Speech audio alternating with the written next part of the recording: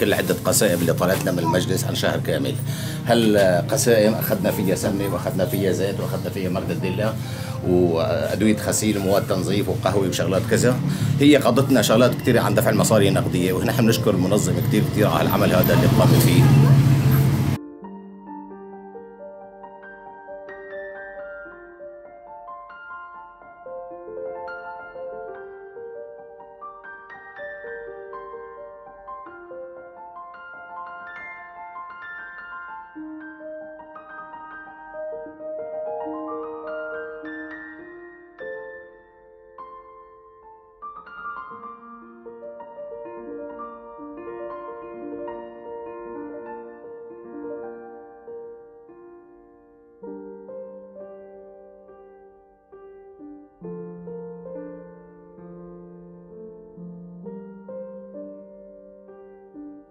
والله الخسائر الغذائية عم تصير رمق يعني مثلا نشتري فيه أغراض بتكفي لنا آخر الشهر، سكر، شاي، سمنة، كذا، يعني الحمد لله عم تصير يعني. دفتر القسائم الغذائية هو عبارة عن دفتر بقيمة 24,000 بيتضمن 30 قسيمة، كل قسيمة بقيمة 800 ليرة.